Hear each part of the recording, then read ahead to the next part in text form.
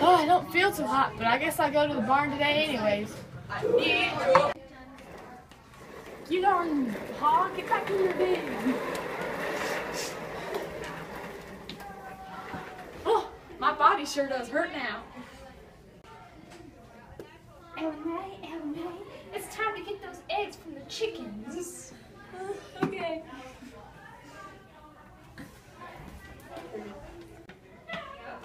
I don't feel too good today.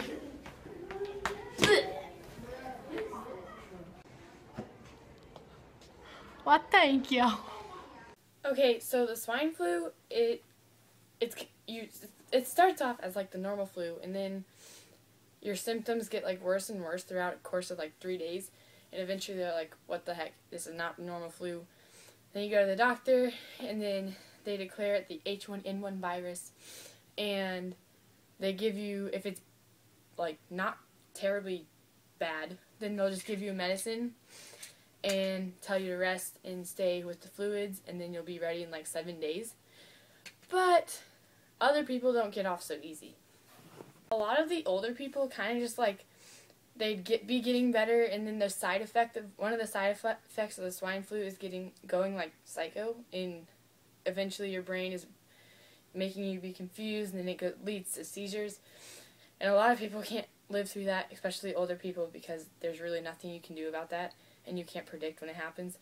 So older people tend to just go psycho and kind of lose it and can't fight through it. So that stings for them. A lot of toddlers get it, and another side effect of having it is pneumonia, and that's really bad for your lungs, and that swine flu is already a respiratory virus, so pneumonia on top of that is really bad. I've had it. And their immune system obviously has not totally developed yet, so they can't fight it off, and that just leads to them having breathing problems and then not being able to deal with that. So most toddlers did not make it through. Okay, so the symptoms are flu symptoms, obviously I already said that. And the last outbreak wasn't until 2009, but it was in the USA. So just stay healthy, wash your hands, stay away from people with flu and swine flu, and you should be good. Bye.